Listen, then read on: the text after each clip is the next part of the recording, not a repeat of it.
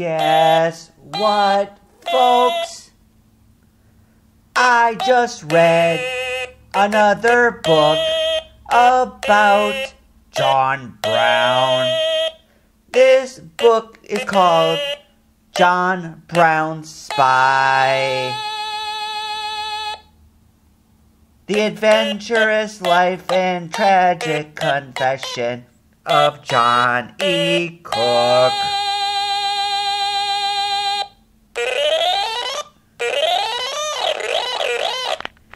Some people say John Brown was bad.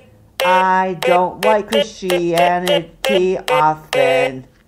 It often stands for injustice. Today in America, it's a religion of the powerful. Injustice often. There are some Christians who do support justice, so I give props and credit to them. John Brown was one. John Brown was one. Some people say John Brown was the T word. The T word.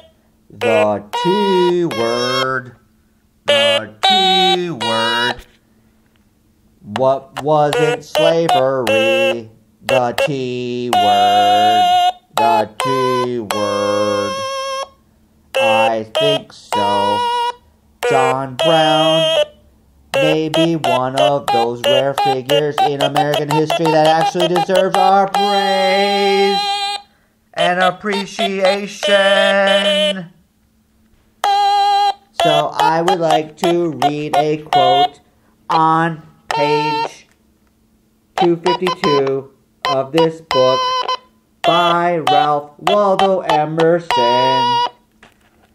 That new saint, than whom none purer, more braver, was ever led by love of men into conflict and death, the new saint awaiting his martyrdom, and who, if he shall suffer, will make the gallows glorious as the cross. Well put, Ralph Waldo Emerson. Well put, Ralph Waldo Emerson.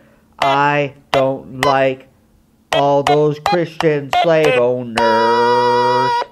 I like Diaz Tom Paine, who said he never owned a slave. Good for him. Diaz are cool like that sometimes. John Brown, John Brown. Maybe I'll read another book about John Brown.